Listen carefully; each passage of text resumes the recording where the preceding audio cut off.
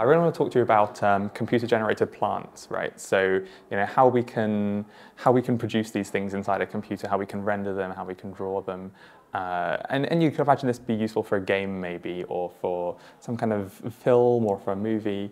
But actually, this goes back to the 60s with this guy called Lindenmayer, and he was a biologist, and he was really interested in modeling the growth of filamentous organisms, which, well, I'm not a biologist at all, but my Wikipedia searching tells me that a filamentous organism is one where, in fact, I got a picture here, where you have a row of cells, and these cells can do different things. They're differentiated in some way, right?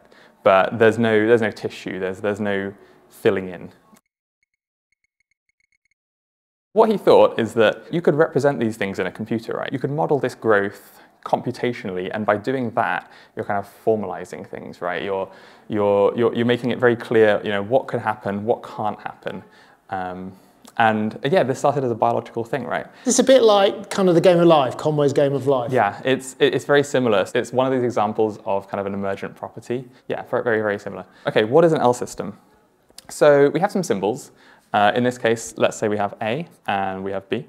And these symbols represent cells, right, in an organism. So for example here, each of these blobs is going to be a symbol, right?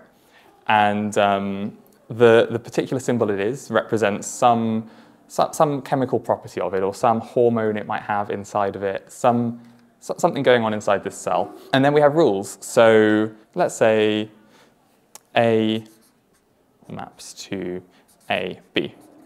This means that at every time step, A is going to divide into two cells, and one of these cells is going to be A, the other cell is going to be B. And we can give a rule for B as well. And in this case, I'm just going to say B is converted into an A. These are very simple rules, right? These are just cell division, cell differentiation.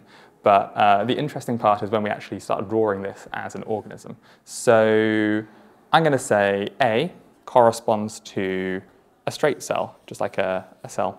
There's nothing going on there. And B, through some chemical property, which this symbol represents, is like a curvy cell, like that.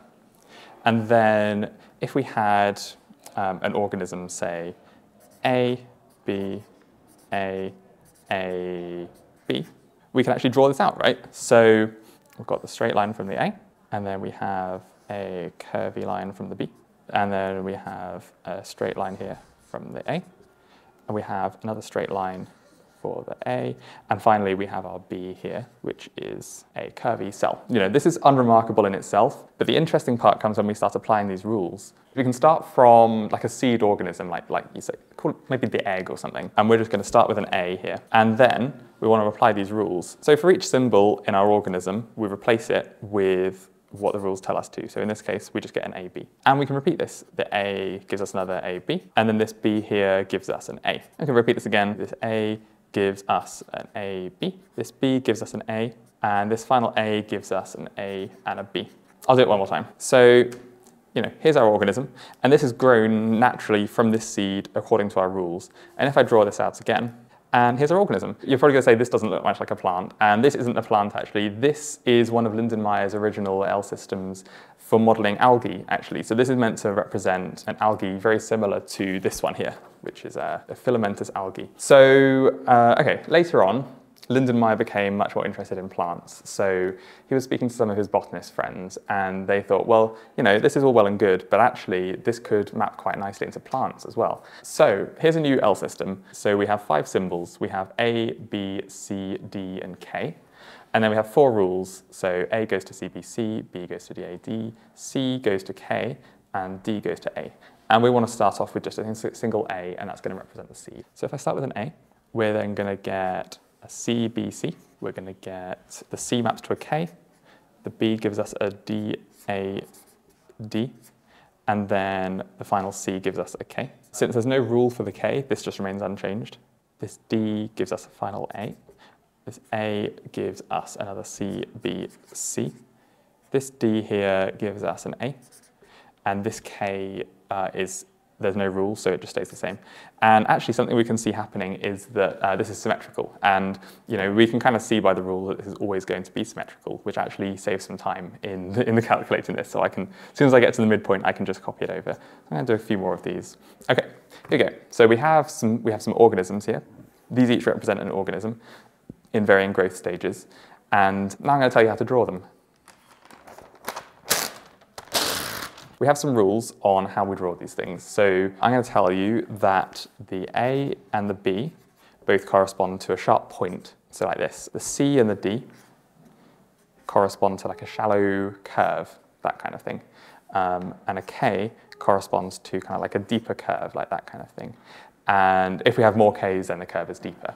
So what I can actually do now is start drawing these things out. So I'll use the green for this one. My A gives me this green point here, my CBC. So I start off with a curve, and then a point at the top, and then another curve coming down the side. So I can try and label this. So C, and then we have a B at the top, and then a C here. And then my next one here, I start with this big scoop shape, and then I get a kind of lobe, and then a point at the top with the A. And then it's symmetrical again. So K, K, D, D, A at the top. I can draw out the next one. Now I'm going to draw the next one. And this B is another point. And now we've reached the halfway point, so I can actually just copy over this side again. Okay. Looks like holly. Looks like holly. It does look like holly. You'll see it even looks more like holly next time. And there we go. I mean, like, you know, that's holly, right? Yeah, yeah. Or a Gothic cross. Or a Gothic cross, the Gothic cross curve. Just fill in these letters here. Here we go. I mean, so this is something which Lindenmayer was really interested in early on, is modeling leaves. So it's well known in biology, apparently. Again, I'm not a biologist, but apparently it's a well-known fact that leaves actually form from the margin, so from the outside of them. And so he said that if you can model how these cells kind of grow on the outside of the leaf, you can model very well how the leaf itself grows. But there's another really cool thing here. Maybe you can see by looking at the symbol at the top, maybe you can see by looking at the pictures, but actually, if I look at, say, this sequence here, this is exactly the same sequence as this sequence here, okay?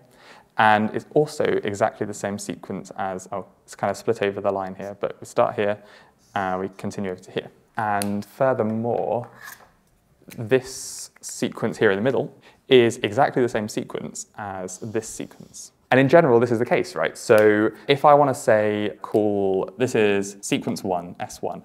This is S2, S3, S4, 5, and so on. We can say in general that Sn equals a K, so these Ks on either side, followed by S of n minus 3, so that corresponds to the S4 here, followed by S of n minus 2, followed by S of n minus 3 again, followed by another K. And this really nicely represents this kind of recursive nature of these leaves. And actually you can see this in the picture as well. So if I look at this leaf in the bottom, so this is S7, then I can actually circle this part here. And you can see that this is exactly the same as this one here, which is a bit hidden within the jumble of S, but this is just translated over. And interestingly, we can also see that this top kind of section is exactly the same as this one here.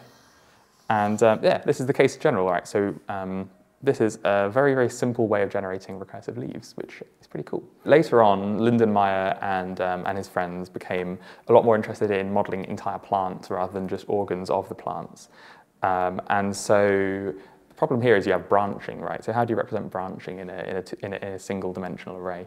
And here's an L system which does represent branching. The idea is that X and Y both just are a stem. They're part of a stem, right? That's just a line. Plus and minus are rotation. So these kind of say, move the next stem a little bit to the left, a little bit to the right.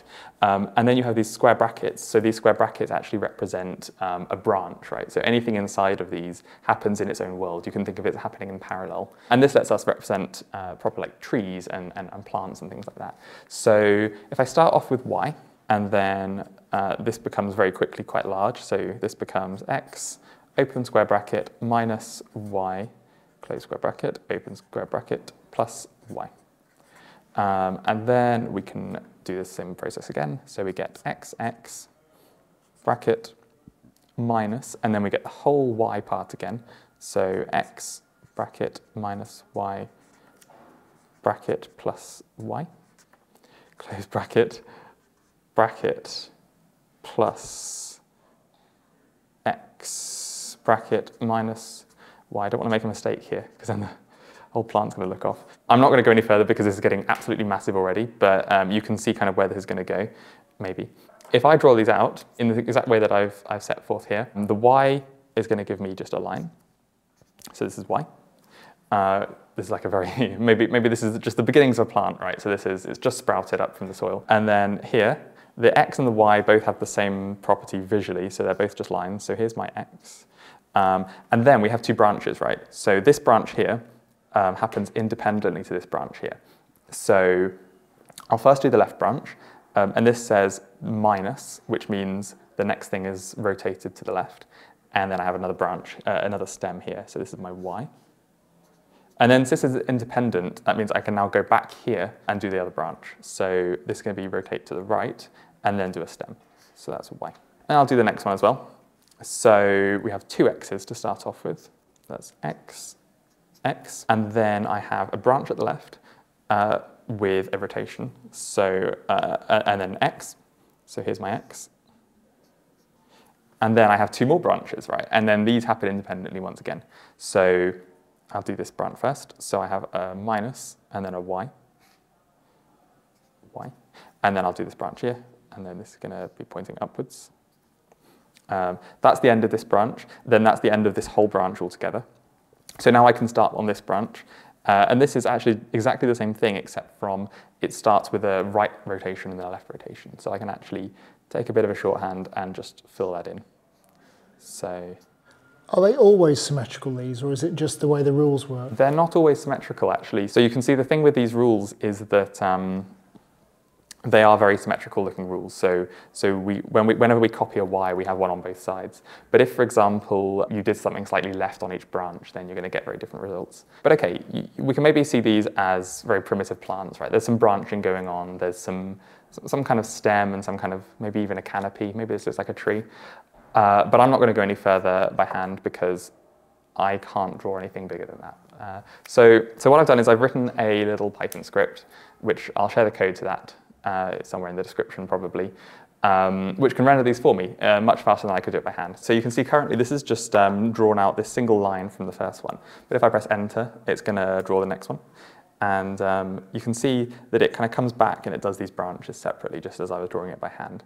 I can press enter to go to the next one again. And here we go. Here's exactly the one I've just drawn here. But the nice thing is that now I can go to much deeper ones here, right? So I can go to the next one. And you can see there's a lot of kind of teleporting around. And behind the scenes, what these brackets are actually doing is they're keeping track of the position we're at before drawing. And then when we get to the close bracket, we kind of recall this and teleport back to that position to continue with that branch. So I actually have a fast mode implemented here because it's very slow otherwise. So here we go. Here's the next one. And here's the next one. And you know, this just gets bigger. This is really infinite growth here, but we can get some very tree-like things. Right? You know, this looks like a tree. There's you've got a canopy, you've got branches, you've got a big trunk in the middle. So yeah, it's just another really nice example of kind of how you can get this amazingly complicated behavior from really the simplest rules. You know, they're just two very short rules here. So just to kind of hammer that home, I really want to show you one which I've spent a little while making earlier with some extra little features to make it a bit more realistic. So yeah, here are some rules I made earlier. These are a little bit more complicated than what we've seen so far, but yeah, there's nothing too different going on.